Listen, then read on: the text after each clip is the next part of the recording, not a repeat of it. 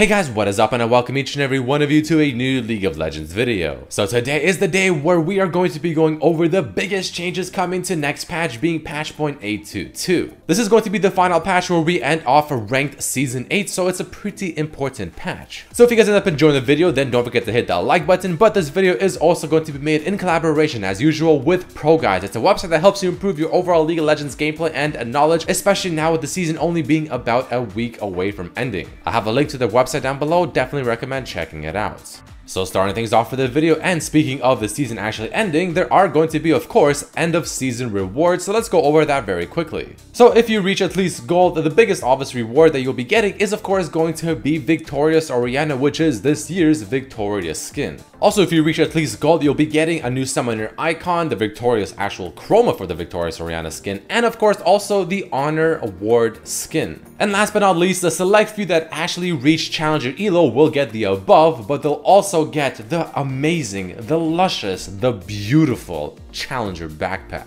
Now taking a look at the screen, you can see here all the different summoner icons that you get based on obviously the elo that you finish at, obviously ranging from bronze all the way to challenger. Now there are going to be 3 different icons per rank, and it varies based on where you actually got the rank in. So for instance, you have the leftmost icons being for solo queue, the middle icons if you reach that elo in flex queue, and the rightmost icons being for the 3v3 queue. I have to say, the 3v3 queue for Twisted Treeline actually looked probably the best, and I'm a little bit disappointed, man. Kind of wish I grinded that now. But now let us move on to the actual balance changes coming for this patch. Starting things off is going to be Akali. I'm sure a lot of people are happy about this one.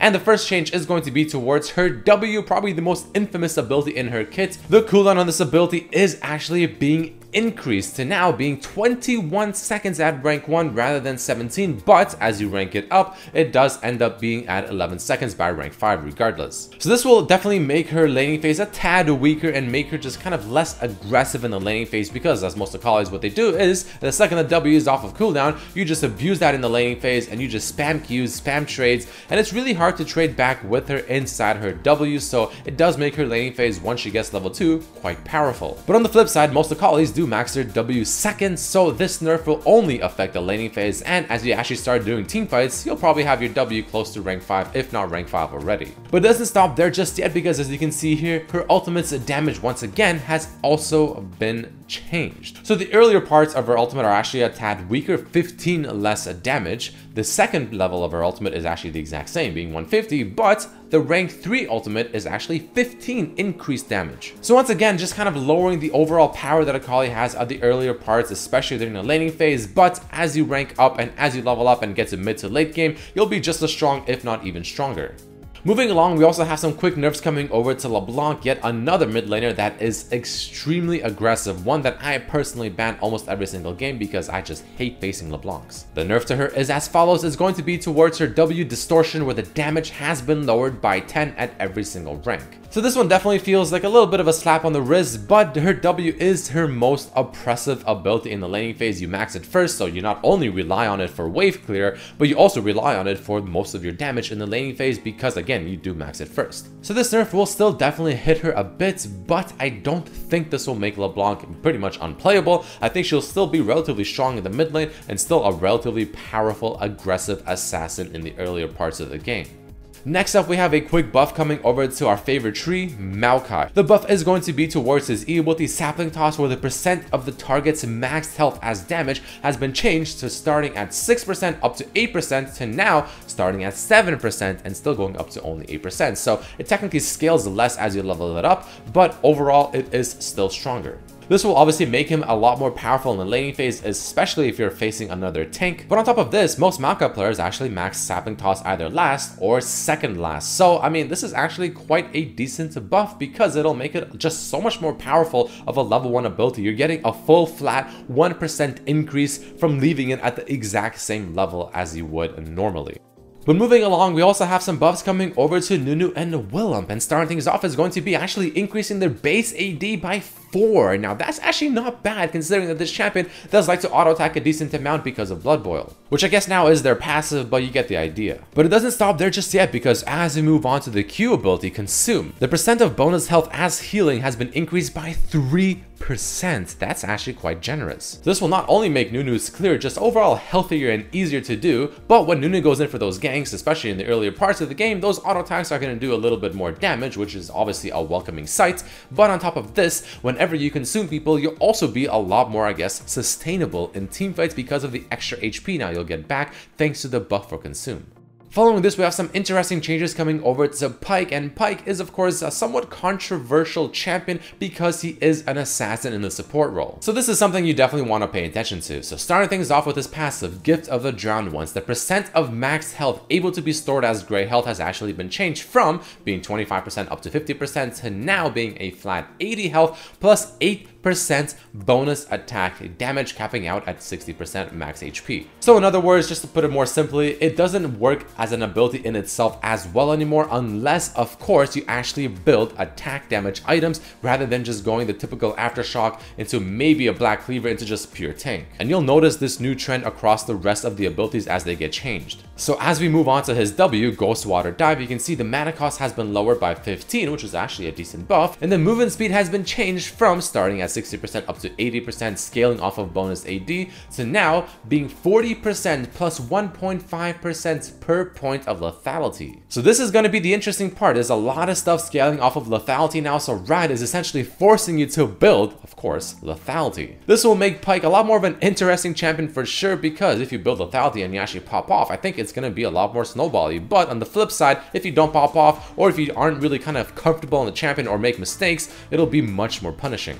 Next, we have his E ability, Phantom Undertow, where the stun duration has been changed from starting at 1.1 seconds up to 1.5 seconds to now starting at 1.1 and increasing by 0.1 per 10 lethality, max being 1.84. So if you go a full lethality build, it's actually going to be somewhat of a buff, but if you're too scared or for whatever reason you only go 1 lethality, it's not actually going to be much better. In fact, it's actually going to be worse. And of course, the mana cost being lowered by 10 as well is a welcoming sight. But last but not least, his ultimate, Death from Below. The Execute now also scales with lethality, being 1.5 health per 1 point of lethality. Now correct me if I'm wrong, but this seems like a straight buff because the base values have not been changed, the bonus AD scaling on this ability has not been changed, so you just get an absolute bonus scaling of lethality on top of everything else that already exists, so it makes his ultimate a lot more deadly. But all in all for Pyke, I mean, these are interesting changes to say the least. I think this will make Pyke potentially better, if I do say so myself, if it's an experienced Pyke player that happens to know what they're doing. But if it's an autofilled Pyke or someone that is uncomfortable with the champion, I think they might be overall worse, especially if they don't go for the lethality route. Next up, we have some quick changes coming over to Trundle, being his Chomp ability, where the bonus damage has been increased by 20 by rank 5, but the same at rank 1, so it only scales up as you rank up the ability. And AD ratio on this ability has been increased by 10% at every rank to now actually having a 10% at rank 1 as opposed to before being 0%.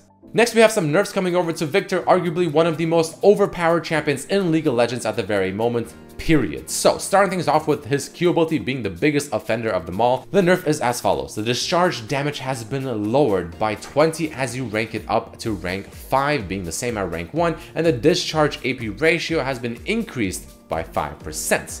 Interesting. Following that, we have his ultimate Chaos Storm, where the discharge damage has been lowered by 20 at rank 1 and a total of 60 by rank 3, but the discharge AP ratio has been increased by 15%. So I have to say, it's not the best nerf, at least not what I was looking for. So what they did here is the fact that, well, most Victors now go for a kind of tanky-ish build with Iceborne Gauntlet and whatnot, and they're just doing so much damage regardless of building a lot of AP or not. This will make it so that they actually have to build more AP to do the same damage. Now don't get me wrong, that's fine, but the biggest offender I don't think is necessarily the damage. I mean, even though that is of course something that is an issue, but the laning phase and just how much he can abuse his Q and how often he gets his Q shield and how often he gets the movement speed to trade with and how hard it is to trade back, I think that is where it really stems from. So I'm a little bit disappointed that the Q cooldown has not been increased. Now the last couple things I want to quickly talk about, and I don't think these changes are coming yet. I think these are pre-season changes, but I'm not 100%. It's going to be the Dark Harvest rework. Now I did a gameplay on the PBE server of the Dark Harvest rework, showing it off on Zed, and it feels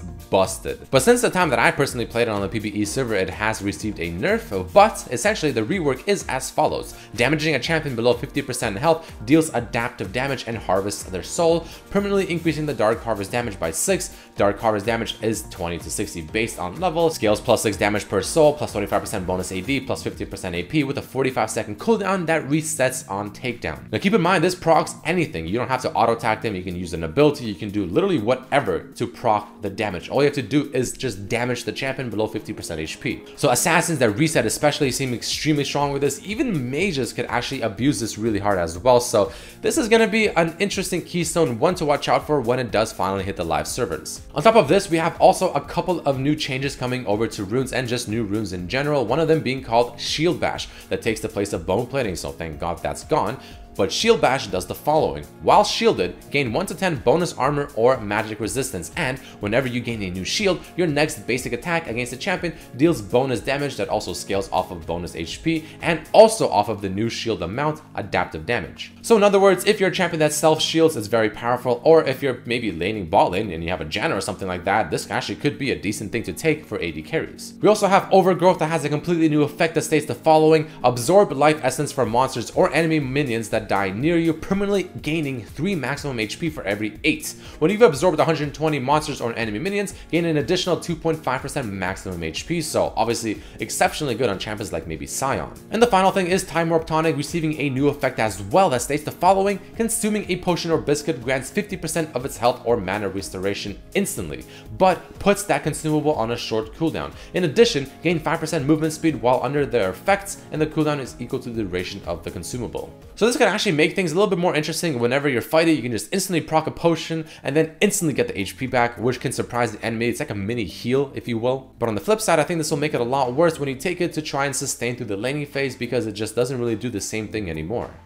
But either way, guys, that is going to be about it for this video. There you have it, some massive changes coming out to next patch, being patch point 822. Don't forget, this is the final patch of the season. This is the patch that season 8 will end on. So I hope you guys enjoyed the video. If you did, definitely hit the like button. Good luck to the final week of ranked. I hope you get the rank that you're trying to go for, and hopefully I'll see you guys for the next video as well. Make sure to share this with your friends, subscribe if you haven't, and all that good stuff, and I'll see you guys for the next one. Peace.